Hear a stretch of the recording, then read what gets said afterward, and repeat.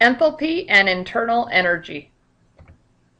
Okay, so now after all of this background work that we've done discussing the change in internal energy for a system and state functions versus path functions, potential versus kinetic energy, now we're ready to start talking about thermochemistry.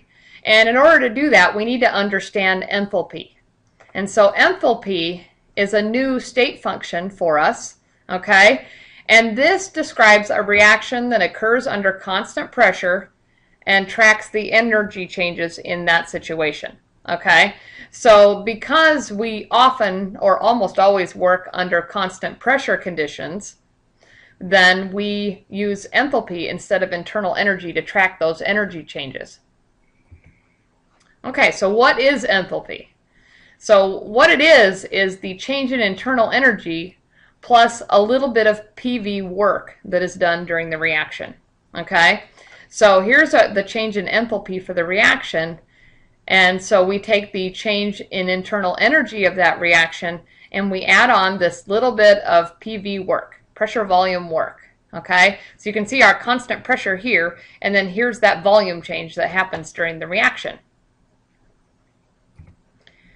Now, the big difference between the change in enthalpy and the change in internal energy is this little bit of PV work, okay? Now, they are both state functions, all right? Of course, as is delta V, all right? So delta H, the enthalpy, is a state function. The internal energy is a state function. Delta V is a state function, okay? But the big story here is that enthalpy is a state function. We're going to use that in various ways to calculate these heats of reaction. Now, delta H is actually the heat of reaction under constant pressure conditions. So we can describe that using delta H is equal to delta U plus P delta V, and by definition, the enthalpy is the heat at constant pressure. Now, this does mean that the volume can change. Okay? Now, on the other hand, delta U is the heat under constant volume conditions. And basically, if the volume can't change, if delta V is 0, that change in volume is 0, then put 0 in there. That's going to make this whole term 0 when we multiply those two together. So we just end up with delta U. And that is the heat at constant volume. Under constant volume conditions, then delta U gives us that quantity. Okay, so now what about thermochemistry? So this is the study of heat given off or absorbed during the course of a chemical reaction. Okay? And as we've been saying, under constant pressure, that heat of reaction is the state function enthalpy.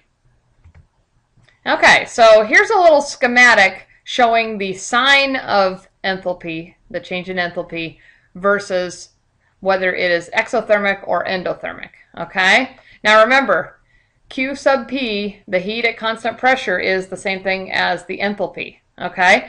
So if our reactants are at higher energy than our products, we have a negative change in heat of reaction. Okay? So our Q is negative, and if we just remember to the previous presentations, a negative Q means that that reaction is exothermic. So heat is released during the course of that reaction. Now, on the other hand, if we have reactants which are lower in energy and the products are higher in energy, then we have a positive heat of reaction, and of course that's equal to Q sub P. So that's positive Q, and so positive delta H reaction is the same thing as saying positive heat at constant pressure. Okay, so a positive sign means that it's an endothermic reaction. Okay, so take a look at this reaction. All right, is it endothermic or exothermic?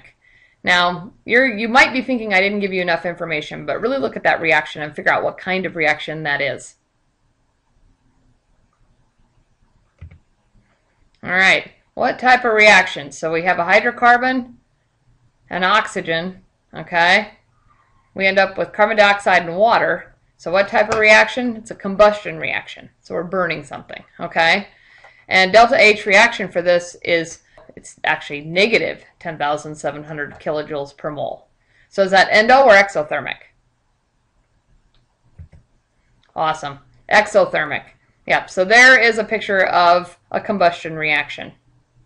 And combustion reactions are exothermic. Okay, so what should you be able to do so far? All right, you should be able to define enthalpy both with the equation and with words. And you should also be able to use that equation in simple calculations. You should be able to define the heat at constant volume and the heat at constant pressure. And you should also be able to determine whether a reaction is exo or endothermic using the sign of delta H.